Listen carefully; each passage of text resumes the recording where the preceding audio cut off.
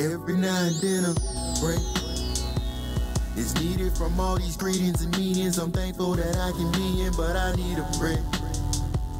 Cause this life can be suffocating, traveling different locations, trying to get this money made. And I believe it that I need it. These evil heathens are deceiving. My seed is in need of exceeding. We flee and repeat. Yo, what's going on? This is Current Climate. My name is Christian Dane. You say something to the people. Let me go with this.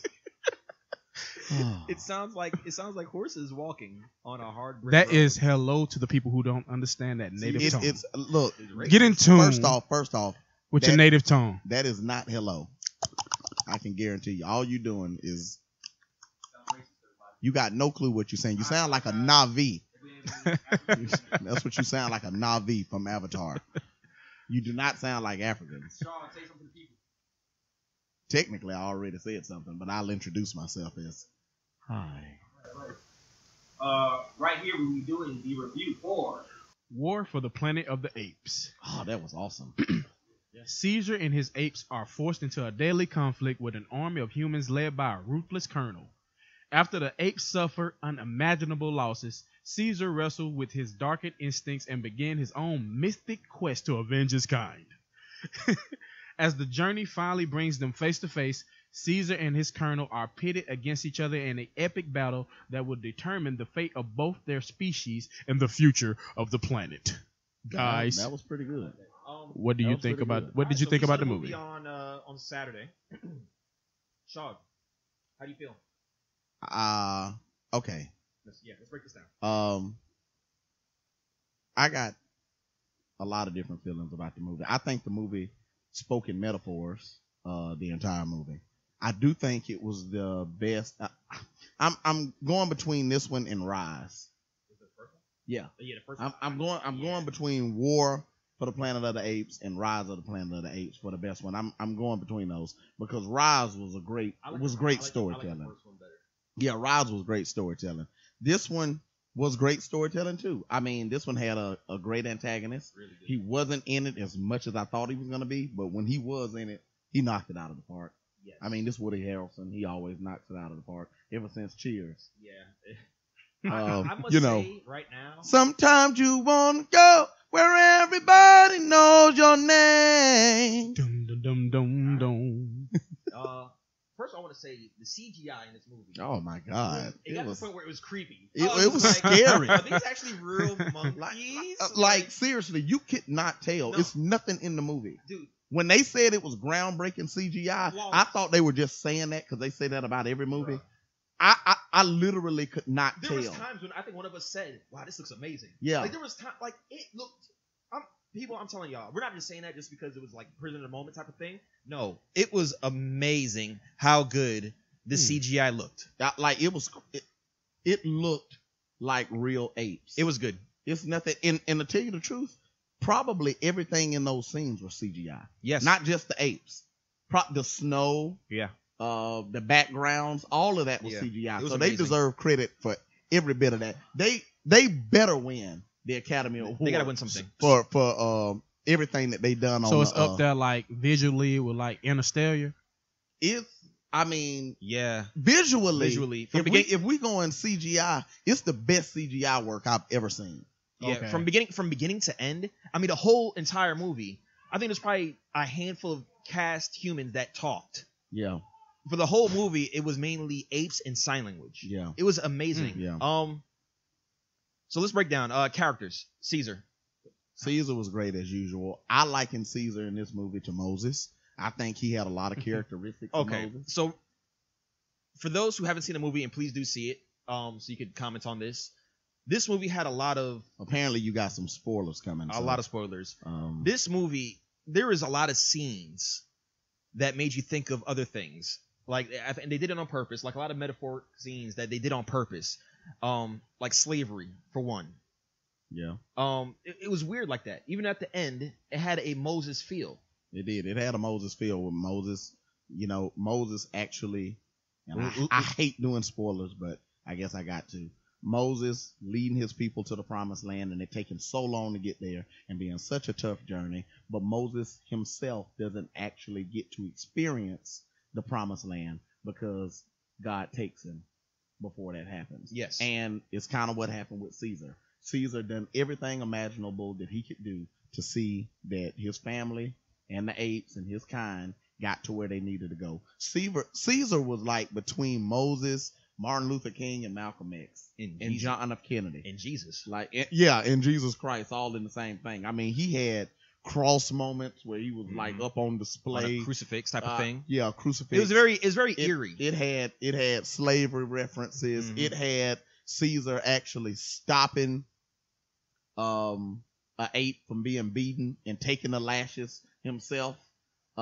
Caesar stood toe to toe with the antagonist with a gun pointed to his head. That's how dedicated Caesar was to actually seeing that his people got I was shocked for freed. them to get these messages across. You know, sometimes with these movies they don't let them. Ever since Get Out, I mean, like I kind of opened my eyes up to a lot of movies. This was just really blatant. I mean, a lot of things in this movie were just they weren't even subliminal. So they was it blatant like stuff. likening to things that really happened in American history? Yeah, well, in a sense, or not just American history, or world history. Moments, like things that he experienced. Like, what it was anything dealing with somebody, with a group of people being oppressed, that the movie harkened back to it. So it's just like the apes were being oppressed.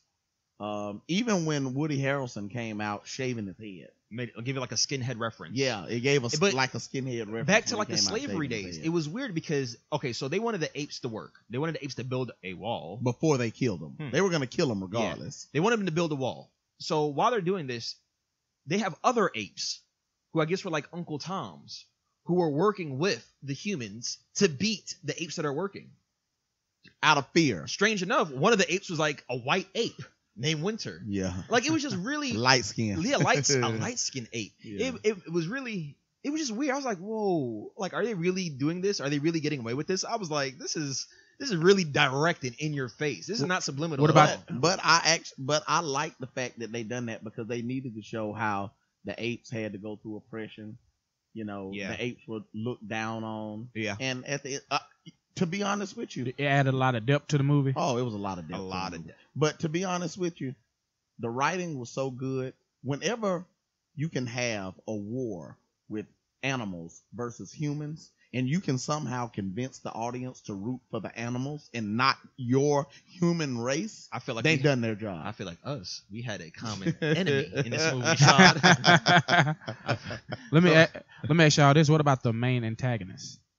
Woody did a great job. You can't say nothing negative about Woody. I think he done a good job. Was it a reason he was doing what he, Oh yeah, what he always. Anytime if you're gonna have a good antagonist in a film, was it warranted? It's got to be warranted. He's got to have logic behind what he's doing, and it's got to be understandable to a degree. And it was understandable. Yeah. I could understand why, even though I don't think I could have went as far as he was going with some.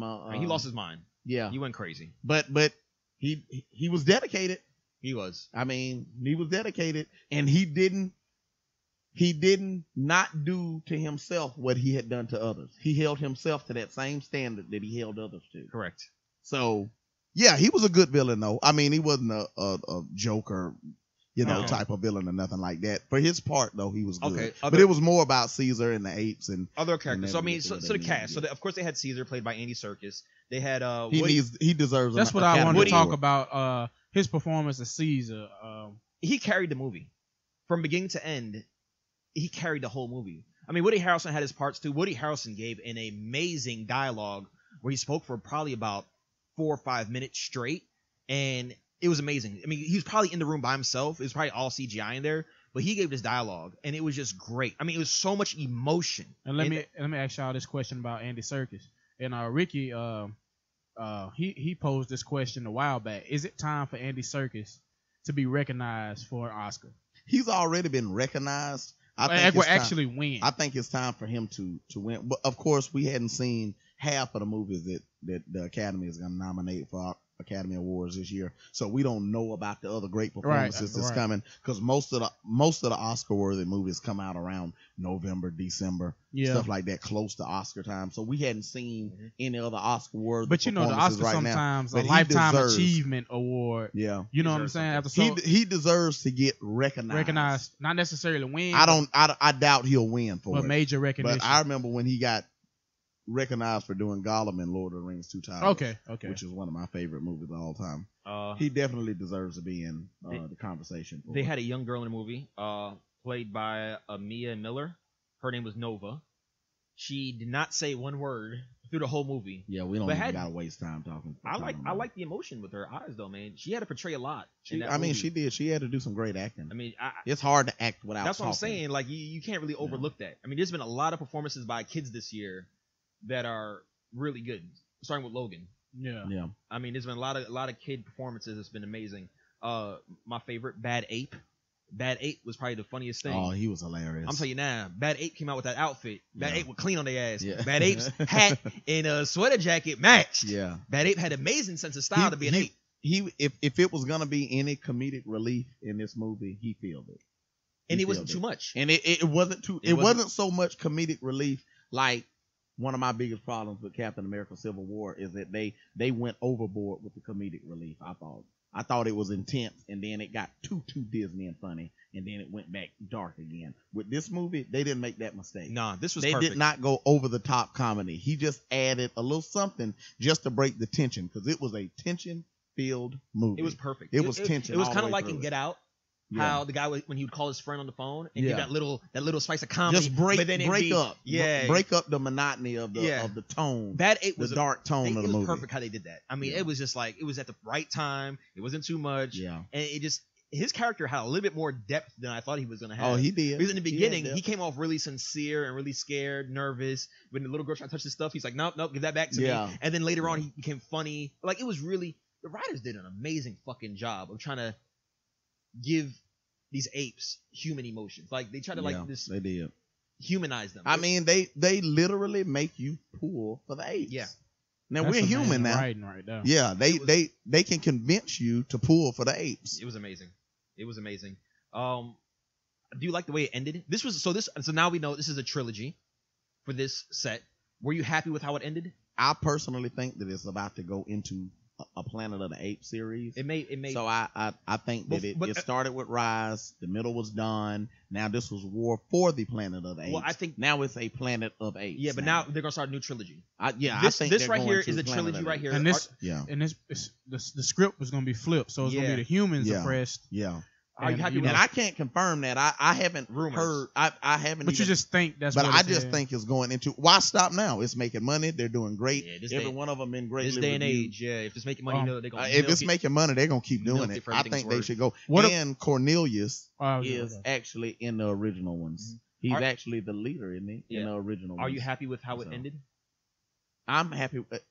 I mean, it hurt me to watch what happened. Yeah, there's a lot of emotion. It hurt me that Caesar died. It did. I didn't expect that. A lot of people did. I'm like, and I didn't see that coming, actually. I didn't. I thought that he was going to be able to experience it. But, it seems the path of great men or great apes to not see their journey fulfilled. It seems the path of great men to die before the journey is finished. Yeah, that's deep. Martin Luther King, Malcolm X, John F. Kennedy, Abraham Lincoln, Biggie Smalls, Tupac Shakur. I mean, they're still, great American entertainers. So it seems like that's Lord Jesus, path. Don't take Jay-Z away from us. Please don't take Hova. It does seem though like it's a foregone conclusion that if you're a man on a mission and you're leading an oppressed people anywhere, you're the biggest target. You ain't gonna make it. You're the biggest target. You shouldn't make it. You ain't gonna make it. I won't say you should make it, but you are the face of whatever that oppression is, and the leader, you're the face of it. And if you get cut off, if the enemy cuts you off, then he's got the people. So you're the targeted one because you're out in front. So I get it. I did not want to see anything. With Caesar dying, though, do you think that they can find another character that can drive the Planet of the Apes movie? Because it's kind of Caesar's story. Yeah, in a sense. I think with the Cornelius, they could start off with Cornelius saying that his father died and left him this civilization for him to man himself. They got big shoes to fill, though. They got to do better than Andy Serkis. I agree. I mean, golly. Hopefully, he's good. Hopefully, Andy Serkis really, from this point on, he's about to be in Black Panther. He's going to probably be in Infinity War. I hope from here on, he really gets recognized for the great actor that he is. Yeah. I feel as though when people talk about great actors... Well, he's an ugly guy. And I think that may have something to do with why a lot of the best actors yeah, but ugly. Who? How many ugly actors and actresses do you know? Hollywood only recognizes. Are you talking about attractive mainstream? I mean, people. but you may be talking about Adrian Brody. Do you consider him a big actor? He's huge. He's ugly. Morgan Freeman. Morgan Freeman. Morgan Freeman been old. Samuel L. Jackson. Samuel L. Jackson is one of the most. Forrest Whitaker. Sarah Jessica Parker. You've been on Sarah. You don't Jessica like Parker. Sarah Jessica. Oh my god. Sarah Jessica Parker was decent looking in Hocus Pocus. Decent. She was the only decent. attractive one in Hocus Pocus. You naming one out of maybe 25 movies. Yeah. And she had Sex in the City. But Sarah Jessica Parker, if you listening, what's I love up? you. Out of six stars, what do you give this movie? The We current climate. Wait a minute. We already at that point. Yes. The current climate 6-star system invented by yours truly. 6-star system. Shad. I hadn't thought about it enough.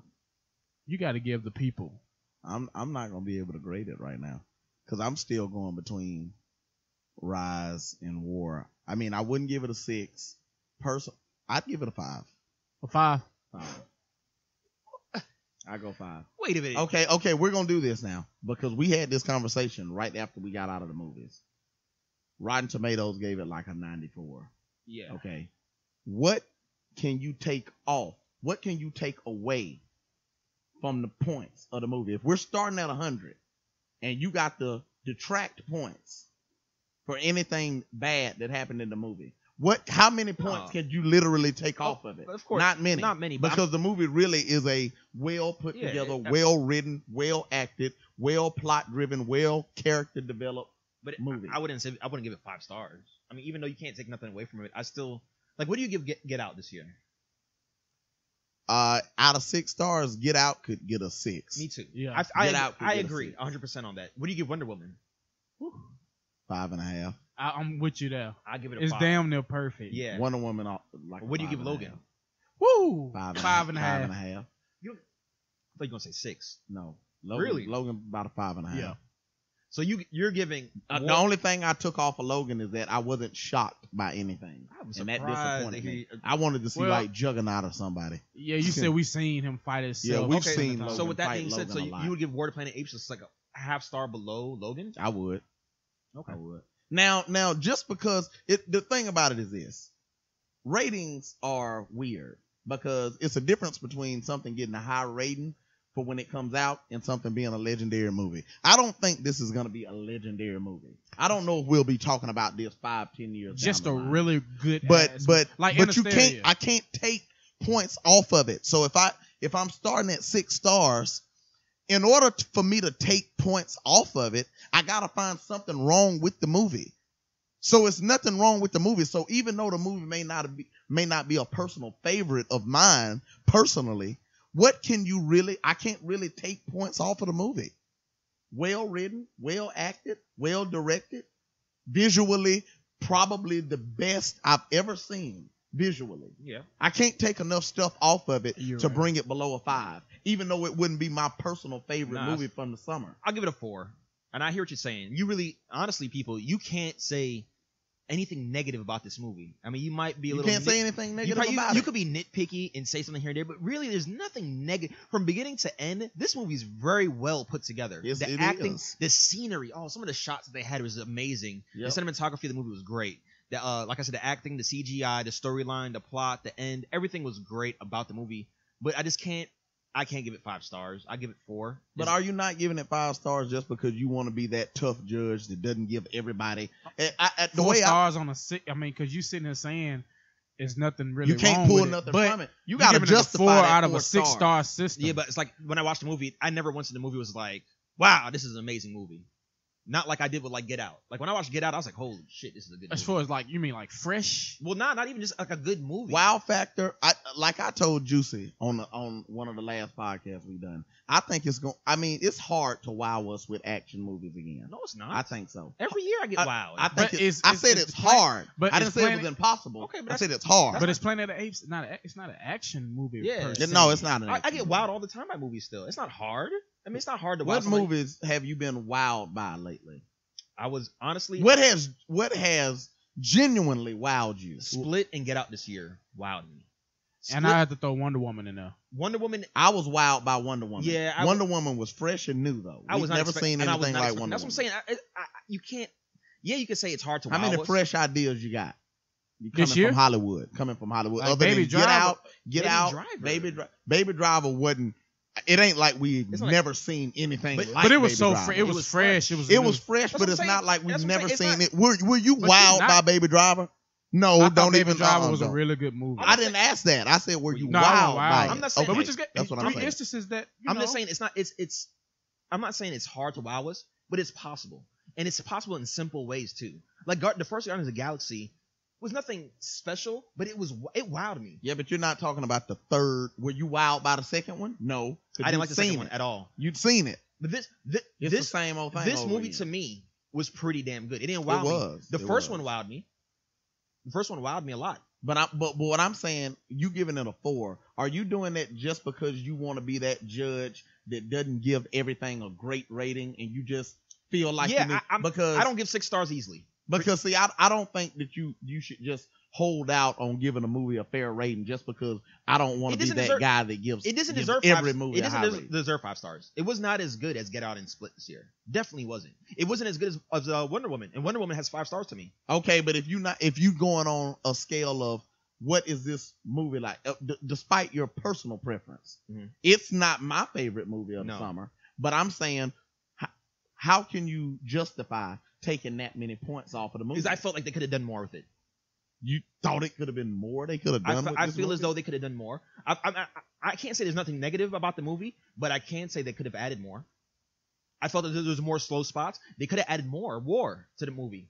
The movie didn't have much war to it. A lot of slow areas. The beginning entrance when they had that big fight scene, and then kind of towards the end, they didn't have much war in the movie. There's a lot of oppression in the movie. Yeah. A lot of fighting from the underdog standpoint. There wasn't much war. I guess I'm coming from a standpoint. I'm looking at it like, just because it's not your personal favorite movie, I don't think you have to judge it on that scale. I would give Interstellar a number 6, but Interstellar wouldn't be in my top 10 favorite movies to watch. But if I'm grading it on a scale of 6, current climate scale, I'd give it a 6. It's probably the most perfect movie I've ever watched. All right, so we're gonna end it right there. Make sure y'all check out Planet of the Apes.